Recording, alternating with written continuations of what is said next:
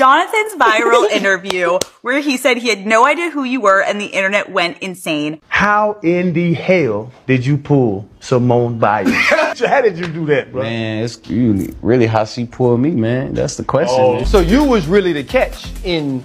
I always say we, the men, the catch, man. I always say we the catch, man. Yeah, so she really booked you. She did, though. Is what you're saying. What was your reaction? I was sitting on the chair. You just couldn't see me on the video. I just thought that was funny because, and I thought that was cute that he thought he was good at everything. And then I go on Twitter and everybody's like, divorce this man. He's mean. And I'm like, he's the sweetest. And he never said I wasn't a catch. He said he was a catch. Because he is. I've never met a man like him. A lot of people that meet him are like, oh my gosh, like I want a man like that. This particular story, I think I might have heard about in passing, but then when I was just doing some things on the computer, I was checking my email, and then on the front page of Yahoo, I saw this story about Simone Biles and her clapping back at her critics about her and her husband, probably mainly about her husband.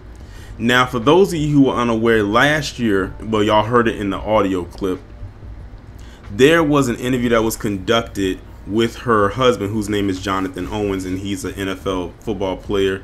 I believe he used to, I don't know if he still plays for the Texans or not, but I know when he got drafted, he did play for the Texans. But I think he's somewhere else now. He had basically did an interview, and it went viral because he said something to the effect of him being the prize in the relationship. And of course, the Karens, let's just be honest here, it was mainly them that got upset by that, because they was like, how dare you come out of your mouth and say that you're the prize when this woman who was a highly decorated gymnast, world renowned and all of that other good stuff, how are you going to sit up there and tell us that you're the prize when nobody knows who you are? And it's like they broke down why he said what he said, but all they heard was, oh, he's the prize and this, that, and third, and they took it and they ran with it. And I'm willing to bet many of them are not even the prize in their relationship, if they are in a relationship at all. Well, fast forward to now recently, as in today, Simone basically put out there like she is sick of these individuals trying to come for her and her husband's marriage. And there's a reason why I chose this picture right here to keep up here, because I remember when they got married, and this was like the private ceremony that they had before they had the big wedding. They were criticizing her hair. Like, they were making fun of her, said like, girl, you got all this money, why do you have your hair in your ponytail like that? And why does your ponytail look kind of messy? Like, why does it look like you about to go do some flips and cartwheels and whatever it is on the mat rather than go out and get married?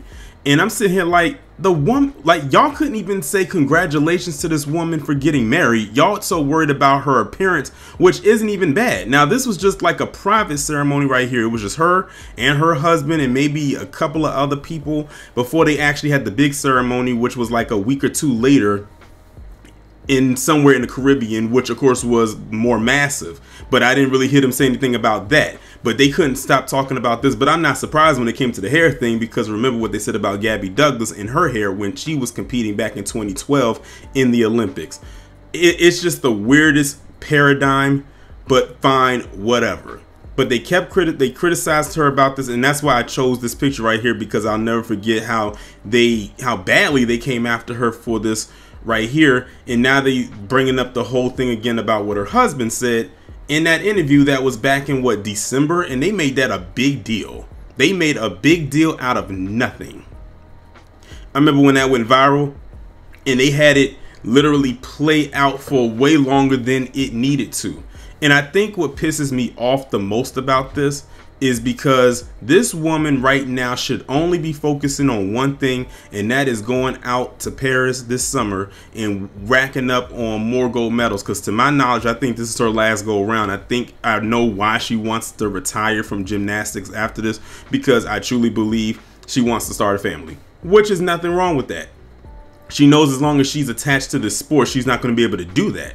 So she said, let me go and get my last hurrah. And that way, after I'm done with this, I can go ahead and really truly settle down with her husband and start having some children, especially since they're at the age, she's young. She's not even 30. So this is the perfect time for her to actually do that. And she put a post up to let people know how she felt about people criticizing, quote unquote, her marriage, and she did not hold back. So this is the post right here that she made, and I think she put it up on her Instagram page. She says, I'm going to quickly address this. The joke was never a joke. Y'all are blatantly being disrespectful to my relationship and my husband. So I'm going to go ahead and say this one time. Respectfully, fuck off. And if you keep commenting or tweeting at me, so this is on X, I'm just going to block you, simple as that. And no, I don't need to touch grass or whatever the fuck y'all suggest. At everyone else that supports us, we love y'all so much. And truthfully and honestly, that is all that needs to be said from her. That's really all that needs to be said. I'm actually glad that she said it, because that enough is enough. Like, really, y'all carrying this thing from December all the way to now. Again, the only thing this woman should be worrying about is going out and continuing to win like her life depended on it. The rest of them can't even measure up in multiple departments, whether it's in a relationship department or even in the talent department, where she's clearly got both of them on lock. I even read a comment somewhere where someone had said that they were referring to her husband as Mr. Simone Biles. How disrespectful. As if, like, to say that to a grown man who is married to this woman who took his name. And you got the nerve to call him Mr. Simone Biles?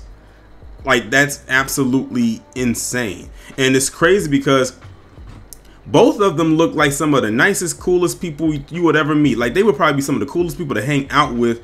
And I don't like that she's being taken out of her, she's getting out of her character because of what other people are doing. It's almost like they're gaslighting her.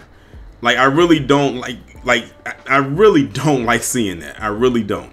Again, because it throws her off balance, and she doesn't need to deal with that. So like she says, this is the last time. So hopefully this is the last time she has to address it. Of course, people at the end of the day are still going to talk their shit, because that's just, I chalk that up to human error. That's just how people are. All she needs to do is just stay focused, laser focused. The gymnastics, not the gymnastics, the Olympics is coming up in about 2.5 months. That's really all she needs to be focused on right now. And then when she's done with that, then she can focus on that family. Because I have the strongest feeling, again, the reason why she's stepping down after this cycle is because she wants to start a family. That's really what, I wouldn't be surprised if after this we hear in the news somewhere down the line that says Simone Biles is pregnant. That'll further confirm my assumption. But to all those people out there, they just a bunch of haters. At the end of the day, that's, to me, what it boils down to. Those people are hating. They are unhappy with themselves. They are miserable. And you know what they say about misery? Misery love company. And there's a lot of people out there, unfortunately, who are under the name of misery.